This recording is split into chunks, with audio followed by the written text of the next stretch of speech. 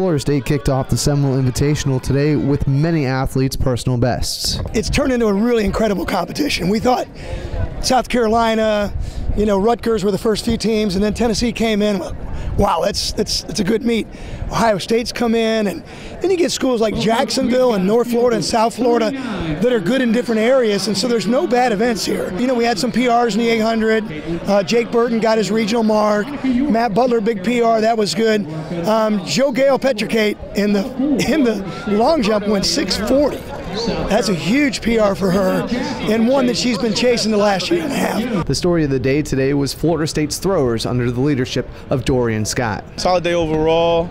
The girls have been practicing really hard. Obviously real happy with Veronica's 68-58 and then Kellyanne's good consistency.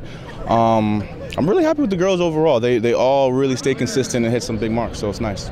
Probably most impressive was Kellyanne Knibb, breaking a Mike-long track record for the longest discus throw for a woman with 57.99. I mean, a record is always good. I feel good about the record, but today was just all in all an okay day for me. I would have preferred to throw over 58.59 just to prepare for like ACC championships. I'm really in tune with my coach, so that helps a whole lot. Like, I feel like we're on the same level as far as technique goes. He knows what I need to do and I know what he wants me to do, so I just come out and try to execute. Track and field athletes will be back out tomorrow all day at Mike Long Track.